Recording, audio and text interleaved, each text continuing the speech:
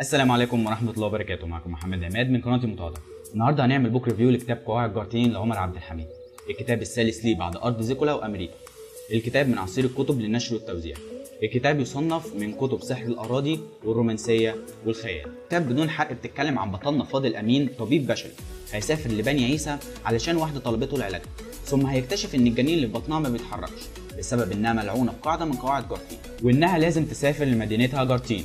وهيكتشف بطلنا ان جارتين ليها قواعد كتير غريبه، زي انك اقصى حياه تقدر تعيشها هناك هي 50 سنه، وان مفيش مساواه بين الناس، وان محدش يقدر يخلف القواعد دي لانها كلها محفوره على جدار جارتين. بتدور القصه حول غفران البنت اللي من جارتين اللي عايزه تغير القواعد وان يبقى فيه مساواه بين الناس. الكتاب جزء اول وليه جزء تاني بس معرفش الجزء هينزل امتى. الروايه نزلت في معرض الكتاب 2018 وانتشرت بسرعه وحققت مبيعات كبيره بسبب ان عمر عبد الحميد مشهور بروايه ارض زيكولا. الكتاب مكتوب عليه من ورا: ماذا لو وجدت نفسك بأرض أقصى ما يمكنك بلوغها بها هو 50 عاما؟ ليست هذه القاعدة الوحيدة فحسب، بل هناك ما هو أكثر من ذلك. نيجي بقى ونتكلم عن إيجابيات الرواية.